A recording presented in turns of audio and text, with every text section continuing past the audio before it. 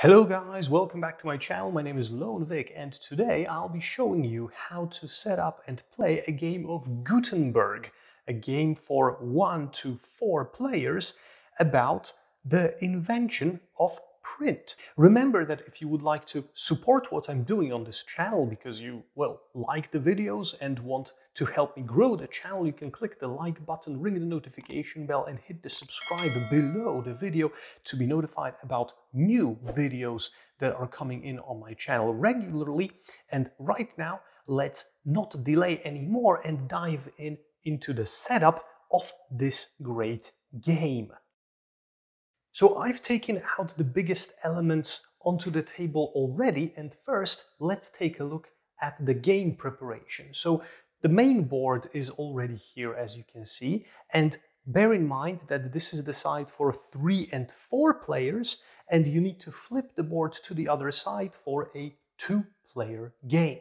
You should take the 2 decks of order cards, which are printing cards and refinement cards, shuffle them separately and place each deck face down next to the board. So I will place them here, and you need to prepare an initial display of both of those cards in the number of 6 when you are playing a 2-player game, 8 if you are playing a 3-player game, and 10 if you are playing a 4-player game, and this will be only required during the setup. Let's say that this is a 3-player game, so I will take right now 1, 2, 3, 4, 5, 6, 7, and 8 of the refinement cards, and also 1, 2, 3,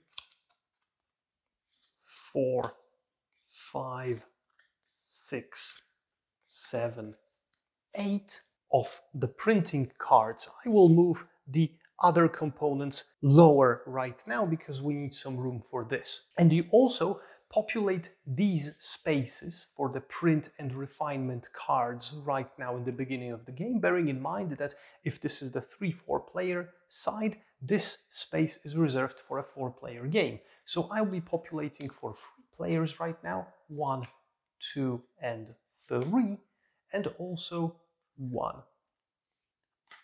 2, and 3. Next, you have a bag filled with ink tokens, which are those little blots in different colors, and you mix the baggie up and you populate all the spaces on this track, remembering that this is reserved for a 4-player game only. So in a 3-player game, I will be populating it like so. There we go. And the rest of those ink spots are put to the side. Next come the specialty cards, which you also give a good shuffle to. Place 1 on each space, remembering that this one is reserved for a 4-player game, and place the rest next to the board. You shuffle up all of the gears that you get with the game, and those are just a few. There are quite a lot more in the game. You shuffle those up and place 1 gear on each space on this track, remembering that the last one is reserved for a 4-player game, and place the remaining stack face down next to the board.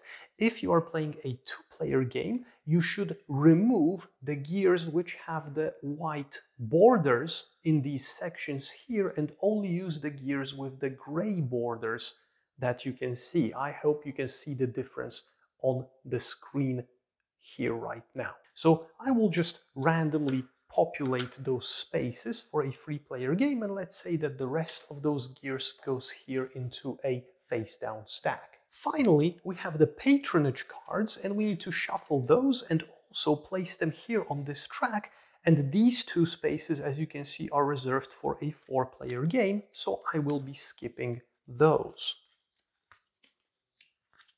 Here we go, and the rest of the patronage cards can go back into the box. You need to place the coins in a place easy to reach for all the players, as well as all the type tiles. So I will place them above the board over here. Take the black round tracker and place it on the first space of the round track here, and this is the main setup complete. Now let's take a look at how to set up the player area.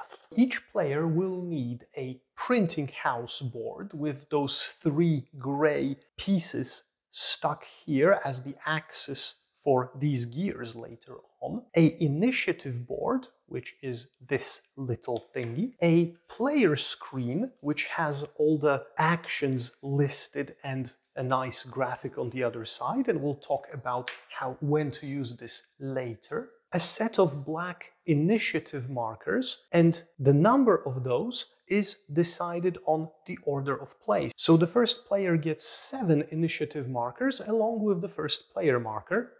And let's place those initiative markers here. The second player would get 8, the third player would get 9, and in the case of a 4-player game, the fourth player would get 10 of those black initiative markers. You also give each player a set of 8 player markers in their color, 4 of which go into these bottom spaces on these 4 tracks here, 3 and 4, and the rest will be used later in the game. Each player also receives 2 discs in their player colors. One goes on the 0 spot on the victory point track and the other on this first spot on the printing house board. Each player receives 10 guilders from the bank, and then each player also randomly draws 2 character tiles and chooses the one to keep and inserts it here, and on the other side this character will have a passive ability that's being used for the remainder of the game, making the game a bit asymmetrical. If this is your first game or you would like an easier game of Gutenberg, you can resign from using those passive abilities and only have this character portrait as a flavor. Kind of. Starting with the first player and continuing clockwise around the table, each player chooses a pair of print and refinement card and adds them to their workshop. So for example, if I'm the first player, I would be able to choose this and this as a pair and add it here. As you can see, this player board has a space for 1, 2, 3, 4 pairs of those orders, as they are called, and those pairs cannot be changed. If you've chosen this as a pair, it will remain a pair until you fulfill this order. And then the second player chooses one, then the third one, if it's a 4-player game, then the fourth one, and then in reverse order you choose again. So the fourth player, the third player, the second player, and the first player finally chooses the second order pair that they are getting, and the rest of those cards you can clean up and put onto the discard pile. And finally, the last step for the player setup and the setup of the whole game is that each player chooses 3 types from the type box, and these should be the ones that will help you fulfill those orders, at least ideally. So I will take an O for this order, I will take an A for this order, and I will take an I for this order. And that's it. The setup for the game is complete. Now let's talk about the main aspects of the game in the game overview section of this video. Okay, so as you can see, I've reorganized a bit because this is how the players should keep their elements. So these initiative markers should be hidden behind the screen together with the initiative board, the player board with all the markers, all the coins and all the types and the orders are common knowledge. So a game of Gutenberg lasts 6 rounds, 1, 2, 3, 4, 5, 6. Over the course of these 6 rounds, players will be secretly bidding initiative on these 5 tracks on the initiative board to perform actions here, here, here, here, and here. So we get 5 sections of the board. The player who bid more initiative in each of those rows will be taking the turn first, and then basing on the initiative, the second, the third, and the fourth player, if there is one. After everybody does their actions for the whole board, the players will be fulfilling the orders that they have, and they can have a maximum of 4 orders in their workshop, and for those orders they will be getting victory points, which are marked with this circular icon with this laurel kind of leaf symbol, and also coins, which are marked with those crosses. Players will be able to increase their specializations on the track and gain victory points for that, and also those specializations will be required to refine their orders, and also the ink which will be used for refining the orders. Now, some of those resources are permanent, and once you collect them, you always have them, and some of those resources have to be spent in order to be used. The types that you have in your workshop are always a permanent resource, and when you are assigning a type to fulfill an order, you can use each type only for one order per round, but after the orders are fulfilled, the types come back to you. If you want to purchase a new type from the box, you have to pay some money, and this is equal to the number of types you already have plus 1. So if I have 4 types, the next one will cost me 5, and you get the drift. If you have some ink blots that you need to spend in order to refine an order, you will need to return those ink blots into the baggie. So the ink blots, conversely to the types, are a one-time use resource. The levels of your specializations correspond to these conditions on the refinement cards, and you don't spend them. It's enough that you achieve the required level over here. And the gears, which you will be inserting onto those 3 pins, will add some additional modifications to your actions or some possibilities that you will be able to use within a round. Okay, so now let's take a look at how a round of Gutenberg really plays. Okay guys, so in order to play a turn of Gutenberg, there are 5 steps that you will need to follow, and step 1 is turning the gears. Now, in the beginning of the game, you skip this step in the first round because nobody has any gears here. But if, for example, I had already in the middle of the game 2 gears set like this, and we'll be discussing those a bit later, then you turn the top gear clockwise 1 rotation so that a new section is visible here next to this, which also causes this gear to turn counterclockwise by itself and moving a new section over here. And those will be the 2 options that you can use in your turn. So remember that each turn starts with players who have gears in their workshops turning the gears 1 step clockwise, the top gear 1 step clockwise. After everybody has turned their gears, you start the plan step of the turn. And the plan step means that you use up all of your initiative tokens that you have over here and place them in these rows. So for example, I as the first player will say that I would like to collect a new order for 2 initiative. I need 2 initiative in the ink section, and I will put 1 initiative in every other column. And after every player is ready, we uncover our initiative boards and we compare the initiatives. And who has the most in each row will be the first one to perform the action, and then the next person with the initiative number and the next. Ties are broken based on player order, so if the first player is tied with anyone, they will always go first. And one thing to remember is that if you put no initiative markers into a row, that means that you are not performing this action at all in this turn. So once everybody's uncovered and compared their initiative and we know what order we're going in this round, we go into the execute plan step, which is step 3, and we go at this row by row. If you are here in this first row and you're the first player, you will have more cards to choose from. If you're second, you will have less, and so forth and so on. You choose 1 pair of cards that you create with which will create a new order for you, and you add it to your player board, remembering that you can have a maximum of 4. And if a player has 4 orders already and they want to take a new one, they need to discard one of the orders they have already to make room. Now, after all the players have taken the cards, if there are any left, they are being discarded from the board to signalize that this action is finished. Next, we have the row with the inks. And here, starting from the first player, the player selects a group of inks. So we've got 3 right now in a 3-player game.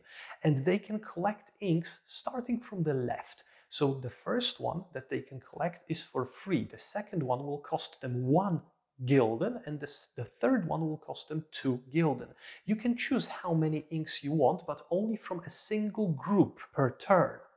And then the second player goes and they can choose another group and take the first free ink, or they can pay for the ink that's left in this group, for example, that the first player started. But you don't move the inks to the left to fill in the empty spaces. The prices stay the same for everybody, so you can benefit from the free inks if you want to. After all players have taken the inks, all the remaining ones go back into the bag and will be redrawn again at the beginning of the next round. Next, we've got the track with specialities. And here, starting from the first player, a player can take a card that will allow them to raise their specialities on those cards. And the way those cards work is that you can take this card and either use it to raise both of the specialities on these cards by 1, like so, or you can use this card to raise a different speciality by 1. So it's either 2 of those or 1 of anything. And then you discard the card because it's no more needed. After all players have chosen, remaining speciality cards are discarded from the row. And the way that those specialities work is that they are needed to fulfill the levels on the refinement pieces of your order. So for example, this order requires this speciality to be on at least level 2, and this order requires this speciality to be at least on level 1. The specialities will also give you victory points if they are at a specific level. 4 gives you 1 victory point, level 5 gives you 3 victory points, level 6 gives you 6 victory points. If a speciality is at the level 6 and you want to increase it more, instead of increasing it, you get 3 of money. And also, the specialities are linked with this track over here. You've got the Roman number 2, 4, 5, and 6 over here, which means that the first speciality that is raised to 2 moves this cylinder 1 space, which gives you a reward of 1 ink drop that you draw from the bag. If you then raise a second speciality to level 2, nothing happens. But then if you raise a speciality to level 4, you move this once again and you get another ink drop. If you move a speciality to level 5, you move here and you get an order that you can draft. And if you raise a speciality to number 6 over here, you can take 1 type for free from the selection. And let's go back to this icon of taking an additional order for free. How this works is that the player takes 2 cards from the print orders and 2 cards from the refinement orders and creates 1 pair out of those 4 cards and leaves it in their workshop, and the other 2 cards are discarded. However, if you don't like the cards that you drew, you can also pay 2 guilders to draw 2 additional cards from any stack or 1 from each, and then select from the whole combination, but still you're selecting only 1 pair. So this is how this icon works. So we've got this track empty as well, and the 4th track is the improvement of your printing house. Now, how this works is that you can do 2 things here. You can either take a gear from the printing house and place it on one of those sockets here, starting from the top, and you place it so that one of the sections is already in this marked space, and you'll be able to use this section in this turn too. But you can also, if you want, replace one gear that you took from here with another one from your board and discard the one that you are replacing. Or if, for example, my situation is like this, let's say, instead of taking a new gear, I would be able to take one from my board and rotate it into any position and place it back so that I'm prepared, for example, for the next round or for a different ability to be used. But you can't use this switch that you can do if the gear has been already used this round. And let's talk about this for a moment. So if I'm in a situation like this in my game, that I have two gears already here, they've been rotated in the first step, and I've got this and this action to select. I can do it at any time in the game I want. And to symbolize that I've used this action, I take one of my player markers and I place it on the gear. And this gear cannot be moved until I clean this marker, so it can't be removed from my board. It can be picked up and rotated using the action that I've talked about in a moment. And you can maximum use 3 of those gears in a single turn, because one action on each will be marked. Okay. So let's return those gears, and obviously after every player made a selection or didn't because they didn't have any initiative, you clear out all of the gears remaining into the discard. And the last row is over here, and this is the patronage action.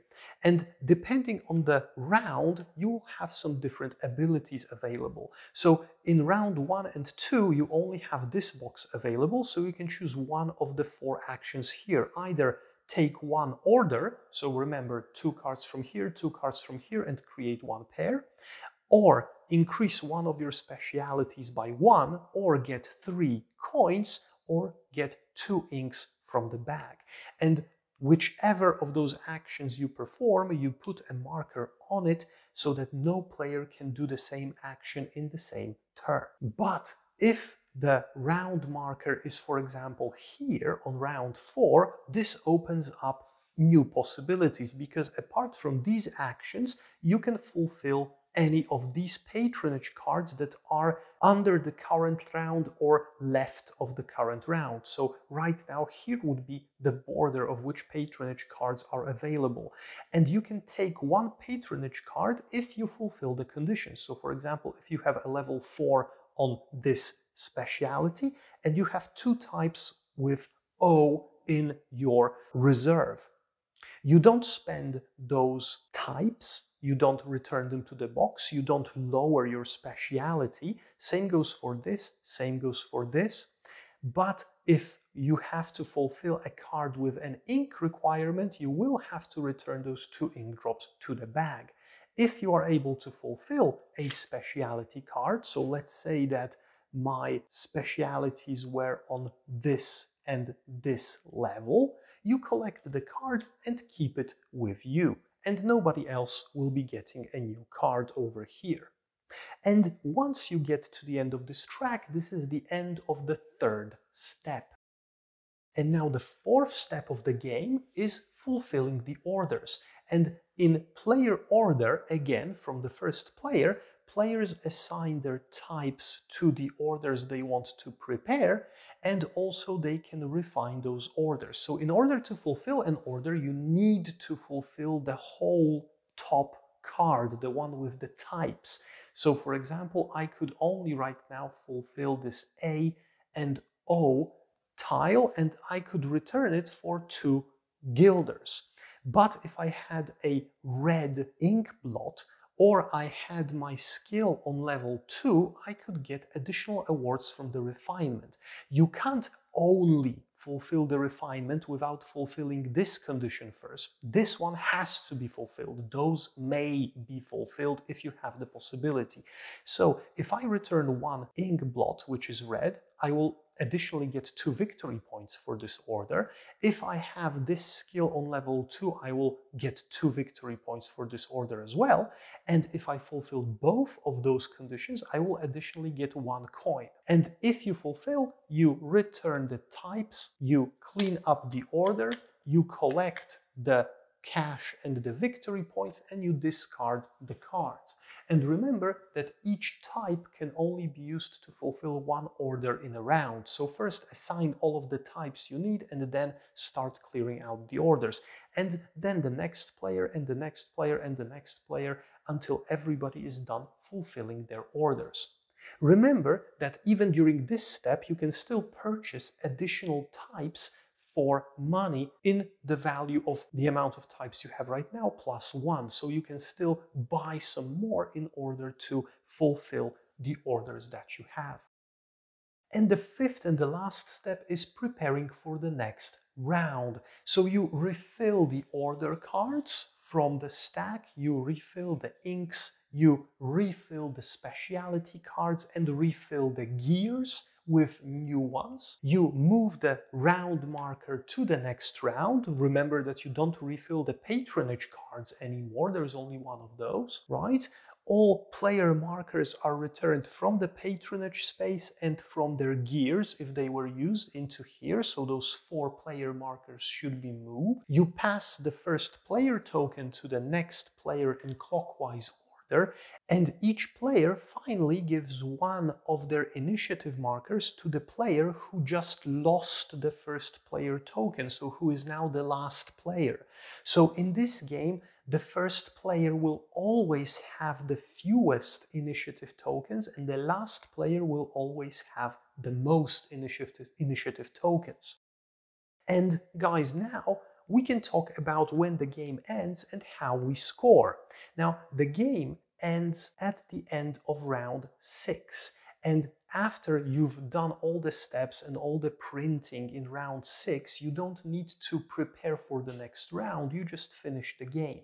And the victory points that you've gathered throughout the game for fulfilling orders obviously count. You also get 1 victory point per 3 coins left in your supply. You also calculate the points from your specialities raised to level 4, 5, and 6 accordingly, and you also get 8 victory points for each patronage card you managed to collect. And after you sum it up, the person who has the most victory points is the winner.